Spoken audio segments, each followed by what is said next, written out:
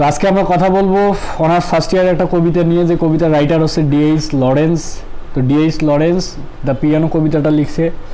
তো D.H লরেন্সের life duration যদি দেখি আমরা, সে জন্মগ্রহণ করে 1885 সালে এবং মৃত্যুবরণ করে 1930 সালে ইংল্যান্ডে, ন্যাশনালিটি ইংলিশ তার। তো এই D.H লরেন্স ভিক্টোরিয়ান এজে মোটামুটি জন্মগ্রহণ করে এবং তার কর্মের যে প্রসারটা এটা মডার্ন এজে হয়। 1885 দ্যাট মিনস ভিক্টোরিয়ান এজে মোটামুটি 1832 থেকে 1900 সাল বা 1901 সাল পর্যন্ত সময়টাকে ভিক্টোরিয়ান এজ বলা হয়। আর তার পরবর্তী যে টাইমটা আছে 1901 থেকে বর্তমান পর্যন্ত, এটা মডার্ন পিরিয়ড। তো তার জন্ম হচ্ছে ভিক্টোরিয়ান এজের দিকে, আর ভিক্টোরিয়ান এজের মোটামুটি শেষ পর্যায়টাতে। আর তার কর্মের প্রসার ঘটবে মোটামুটি মডার্ন এজের দিকে। তো ভিক্টোরিয়ান মডার্ন দুইটারে আওতাভুক্ত D.H লরেন্স। তো তাকে মূলত মডার্ন পোয়েট বলা হয়। তো D.H লরেন্স এই যে পিয়ানো কবিতাটা লিখছে, এই পিয়ানো কবিতাটা আজকে আমরা দেখব। তো পিয়ানো কবিতাটার মূল যে থিম, সেটা হচ্ছে থিম অফ নস্টালজিয়া, মানে স্মৃতি বেদনা। তো দ্য পিয়ানো নাম শুনে আমরা বুঝতে পারতেছি একটা বাদ্যযন্ত্রের নাম। তো এই বাদ্যযন্ত্র আগে তার মা বাজাইতো, এখন একজন মহিলা বাজাবে ঠিক একই সুরে। ওই সুরটার কারণে সে কী করবে, সে আবার তার যে শৈশবটা আছে, তার মা যখন তাকে গান শোনাইতো ঠিক শৈশবের মধ্যে ফিরে যাবে। তো আমরা লাইন বাই লাইন এখন কবিতাটা দেখব। তো বলতেছে সফটলি, কোমলভাবে, ইন দ্য ডাস্ক, সন্ধ্যার সময়, a man is singing to me, একটা মহিলা গান গাচ্ছিল টু মি, আমার দিকে তাকিয়ে।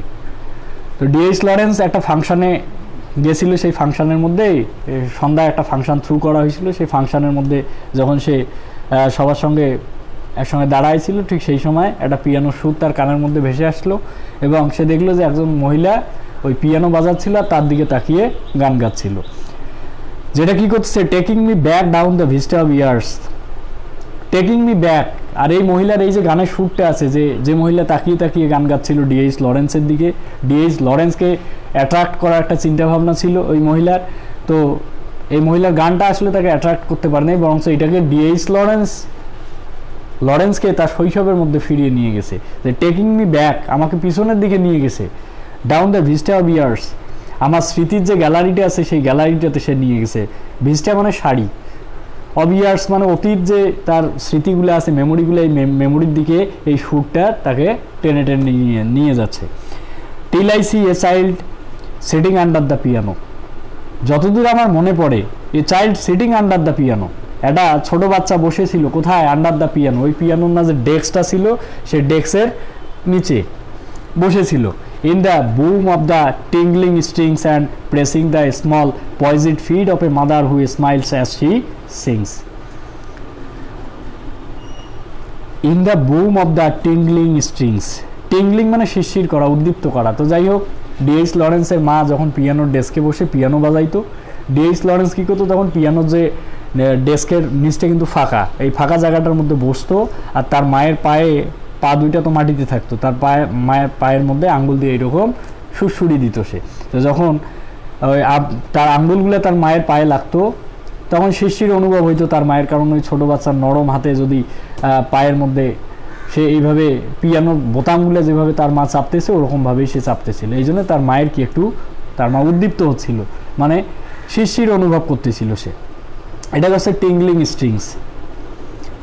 অ্যান্ড প্রেসিং দ্য স্মল, এবং সে প্রেসিং মানে চাপ দিচ্ছিল ছোটো হাতে, পয়েজিড ফিট, পয়েজিড শব্দের অর্থ হচ্ছে ভারসাম্য রক্ষা করা, মানে কি ওই ছোটো বাচ্চা তার মায়ের পা ধরে একটু দাঁড়ানোর যে চেষ্টাটা এইটা। তো এই সময় সে ওই তার হাত দিয়ে তার মায়ের পাটাতে প্রেস করতেছিল, পয়েজিড fit of a mother who smiles as she sings. তো ঠিক এই বাচ্চাটা যখন তার মায়ের পায়ে ভাবে সুড়সুড়ি দিচ্ছিল, তার মা হাসতেছিল আর গান গাচ্ছিল।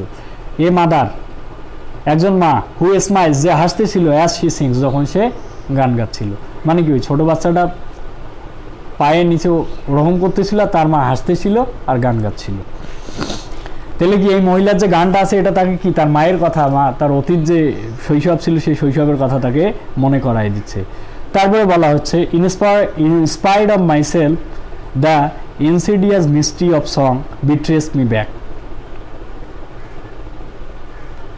বলা আছে ইনস্পায়ার্ড অফ মাইসেলফ, আমি থাকা সত্ত্বেও, the insidious mystery of song, এই গানের যে ইনসিডিয়াস শব্দের অর্থ হচ্ছে গোপনে, অনিষ্টকর বা অনিষ্টকারী, যে এই অনিষ্টকারী আমার যে গানটা আছে এটা আমাকে কোন দিকে নিয়ে, মিস্ট্রি অফ সং, এই গানের যে রহস্যটা আছে এটা আমাকে কোথায় নিয়ে যাচ্ছে, বিট্রেস মি ব্যাক, যেটা আমাকে আমি বারবার নিজেকে কন্ট্রোল করার চেষ্টা করতেছি যে আমি আমার অতীতে ফিরে যাব না, কিন্তু বারবার এই গানটা আমাকেও আমার অতীতের দিকে টেনে নিয়ে যাচ্ছে। তাহলে এটা বিট্রে করা হচ্ছে, সে তুমি থাকতে চাচ্ছ একভাবে, তোমাকে ওভাবে থাকতে দেওয়া হচ্ছে না, দ্যাট মিনস এটা তোমার সাথে বিট্রে করা। Till the heart of me weeps two belong,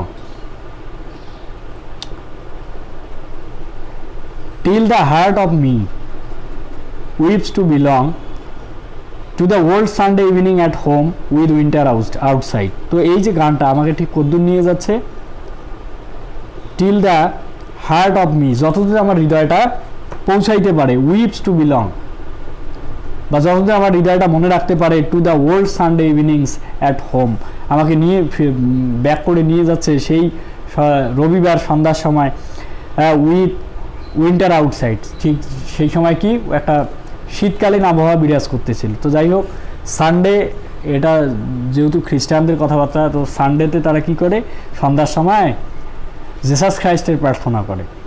তো জেসাস খ্রাইস্টের প্রার্থনার সময় তারা বিভিন্ন ধরনের প্রার্থনা সঙ্গীত ব্যবহার করে, আর এই D.H লরেন্সের মা ঠিক ওই সময়টাতে একটা প্রার্থনা সঙ্গীতেই গাচ্ছিল, আর আজকে ঠিক সন্ধ্যার সময় এই মহিলা ওই একই প্রার্থনা সঙ্গীত গাচ্ছিল একই সুরে, এই জন্যই তাকে বারবার নিয়ে যাচ্ছিল। এবং সে বলল যে আমার যতদূর মনে পড়ে ওটা ছিল সানডে ইভিনিং, এবং বাইরে খুব শীতকালীন একটা অবস্থা বিরাজ করতেছিল। And hymns in the cosy parlour, the টিঙ্কলিং piano hour guide. And hymns, hymns বলতে প্রার্থনার যে গুনগুন আওয়াজটা আছে সেই গুনগুন আওয়াজটাকে হাইম বলা হয়। In the cosy parlour, cosy মানে হচ্ছে আরামদায়ক, পার্লার মানে হচ্ছে বৈঠকখানা। তো আমরা ঠিক বসতাম ঠিক ওই আরামদায়ক যে আমাদের বৈঠকখানা ছিল সেখানে, দ্য টিঙ্কলিং পিয়ানো আওয়ার গাইড, এবং খুব মন মাতানো সুরে আমরা পিয়ানোর গান শুনতাম, পিয়ানো আমাদেরকে গাইড করতো এবং আমরা তার সুরে বিভোর হয়ে যেতাম। তারপরে বলা আছে, so now it is vein for the singer two ব্রাস্ট into ক্লেমর। তো এখানে D.H লরেন্স আমাদের মডার্ন এজের যে মিউজিশিয়ানরা আছে তাদের উদ্দেশ্য করে একটু কথাবার্তা বলছে। So now it is vein, সুতরাং বর্তমানে ইট ইজ ভেইন, এটা পুরোটাই বেকার, বৃথা। কিসের কারণে? For the singers two ব্রাস্ট into ক্লেমর। তো আগে গানের মধ্যে যে সুরটা ছিল, গানের মধ্যে একটা প্রাণ ছিল, কিন্তু বর্তমান যুগে যে গানগুলো আছে এগুলোর মধ্যে কোনো প্রাণ নাই। এবং এখনকার যুগের গান কি হচ্ছে, ব্যান্ড সঙ্গীতের নাম শুনছো না তোমরা, যে যত চিল্লাইতে পারে তার গান তত হিট। আসলে গানের মধ্যে কোনো সুর নাই, না কোনো প্রাণ নাই, না কোনো উদ্দীপনা নাই। তো D.H লরেন্স বললো যে আসলে আগের যে সুরটা এটা আমি আর খুঁজে পাই না, বহুদিন পর আজকে এই সুরের গান আমি শুনতেছি, এবং যেটা আমাকে কি করতেছে, আমার স্মৃতিচারণে সাহায্য করতেছে। বর্তমানে এমন কোনো গান নাই যেটা শুনলে আমাদের স্মৃতিচারণ জাগ্রত বা নস্টালজিক ফিলিংসটা আসে। এটাই সে বললো যে বর্তমান যুগের সিঙ্গাররা এরা হচ্ছে ব্রাস্ট ইনটু ক্লেমর, মানে তারা যত চিল্লাইতে পারে, চিল্লেই তাদের গানের মূল কথাবার্তা। With the great black piano অ্যাপাশনেট, তো with the great black piano অ্যাপাশনেট, যে পিয়ানো সুর আমাদেরকে যেভাবে আবেগ দিয়ে টানে, বর্তমান যুগের যে মিউজিশিয়ানরা আছে তাদের মিউজিকগুলো আসলে আমাদের ওভাবে টানে না। The Glamour of childish days is আপন মি, আমি এই গান শোনার পর কি হইলো, দ্য গ্ল্যামার অফ চাইল্ডিশ মানে শৈশব জীবনের যে উজ্জ্বল ছবিটা এটা আমার চোখের সামনে ভেসে ওঠে, ইজ আপন মি, এটা আমাকে ঘিরে ধরে। মাই motherhood, my manhood is caste, এখন আমি কোথায়, আমার ম্যানহুড চলতেছে, আমি পরিপক্ক বয়সে আছি। Down in the flood of remembrance, এবং আমি এই পরিপক্ক বয়সে থেকেও এই গানের সুরে আমি ভেসে যাচ্ছি কোথায়, down in the flood of remembrance, আমি আমার স্মৃতিতে ফিরে যাচ্ছি বারবার, মনে হচ্ছে ভেসে ভেসে এই গানের সুর আমাকে ভাসিয়ে নিয়ে যাচ্ছে আমার অতীতে। I weep like a child for the, আমি এই গানটার জন্য কী করতেছি, এই গানটা শোনার পর থেকে বা আমার স্মৃতি যখন আমাকে নাড়া দিচ্ছে তখন আমি কি করতেছি, I weep like a child, আমি কান্না করতেছি একজন শিশুর মতো ফর দি, এই গানটা শোনার পর বা এই গানটার জন্য। তো এই হচ্ছে মোটামুটি পিয়ানো। তা পিয়ানো কবিতা D.H লরেন্সের অত্যন্ত ছোট কবিতা, এবং তার যে চাইল্ডহুড যে রিমেম্বারেন্সগুলো আছে বা চাইল্ডহুড মেমোরিগুলো আছে, এই মেমোরিগুলো এই গান শোনার পর স্মরণ হচ্ছিল, এবং সে ওই গান তার অতীত স্মৃতি চারণ করার মধ্য দিয়ে তার খারাপ লাগতেছিল যে আসলে আমার গোল্ডেন টাইমগুলো হারিয়ে গেছে, এখন আমি ম্যানহুডে আছি বা আমার ম্যানহুড কাস্টিং হচ্ছে। তো এই সময়টাতে আমার চাইল্ডহুড মিসিং, এই কারণেই সে ছোট বাচ্চার মতো কাঁদতেছে যে আমি আমার চাইল্ডহুডটাকে হারিয়ে ফেলেছি, that was the golden time of my life. এই হচ্ছে মোটামুটি পিয়ানোর মূল কথাবার্তা। যাই হোক, পিয়ানো কবিতাটা ছোট, এটা রিডিং স্কিলের জন্য ইম্পর্ট্যান্ট আছে, কারণ আমরা অনার্স ফার্স্ট ইয়ারে মোটামুটি টেক্সট থেকেই কোশ্চেন হচ্ছে। তবে কোন কবিতা দিচ্ছে, মাঝে মাঝে বড় কবিতাগুলোর স্টানজা তুলে দিচ্ছে, যে কবিতাগুলো লাইনগুলো আমরা না জানার কারণে বুঝতেই পারতেছি না যেটা আমাদের বইয়ের কবিতা নাকি বাইরের কবিতা। তো এই জন্য আমরা কবিতাটা আগে খুব ভালোভাবে পড়বো, প্রত্যেকটা স্টানজার বিশেষ করে ফার্স্ট লাইনগুলো আমরা মনে রাখবো, যাতে আমরা লাইনগুলো দেখার সাথে সাথে বলতে পারি যে এটা কোন কবিতা। তো এই পিয়ানো কবিতার রাইম স্কিমটা অত্যন্ত সহজ রাইম স্কিম, তোমরা করে নিবা। স্ক্যানশন অত্যন্ত সহজ, এটাও তোমরা করবা। আর এখানকার যে সামারিটা আছে আর থিমেটিক কোশ্চেন যার বেসিসে তোমরা অ্যান্সার করবা সেটা আমি মেসেঞ্জারে সেন্ড করে দেবো। তো আজকে এই পর্যন্তই, ধন্যবাদ সবাইকে।